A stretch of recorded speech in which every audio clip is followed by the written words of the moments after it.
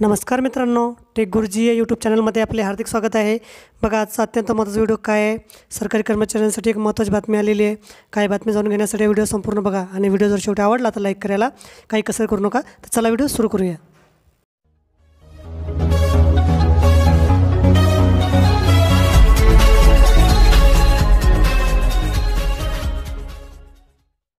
तर बघा काय माहिती आहे, अखिल भारतीय सेवेतून सेवानिवृत्त झालेले अधिकारी व महाराष्ट्र राज्य शासकीय निवृत्तीवेतनधारक कुटुंब निवृत्तीवेतनधारक यांनी 30 नोव्हेंबर 2019 पर्यंत हयातीचे दाखले सादर करावेत असे आवाहन मुंबईच्या अधिधान व लेखा अधिकाऱ्यांनी केले आहे।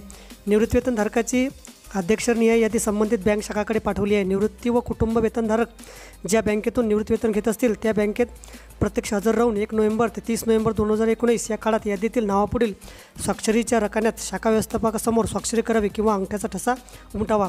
पॅन क्रमांक नमूद करणे आवश्यक आहे। पुनर्विवाह या पुनर्नियुक्तीबाबत माहिती लागू असल्यास ती नोंदवावी असे म्हटले आहे। केंद्र सरकारच्या जीवनप्रमाण.gov.in या संकेतस्थळावरून प्रमाण दाखला डिजिटल लाईफ सर्टिफिकेट सादर करता येईल। जीवन प्रमाणपत्र पोर्टलवर नोंदणी करताना निवृत्तीवेतनधारकाची संबंधित कोषागाराची निवड करावी। संपूर्ण नाव, मोबाईल क्रमांक, आधार क्रमांक, बँक खाते क्रमांक, निवृत्तीवेतन प्रदान आदेश क्रमांक, PPO नंबर अचूक नोंदणी आवश्यक आहे आणि ही प्रक्रिया 30 नोव्हेंबरपर्यंत सादर करणं गरजेचं आहे। जर 30 नोव्हेंबरपर्यंत हयात प्रमाणपत्र सादर केले नाही तर निवृत्तीवेतनधारकाचं निवृत्तीवेतन यावर स्थगित येऊ शकते। अत्यंत महत्त्वाची माहिती आहे। व्हिडिओ जर आवडला असेल तर लाईक करा आणि शेअर करायला विसरू नका। धन्यवाद।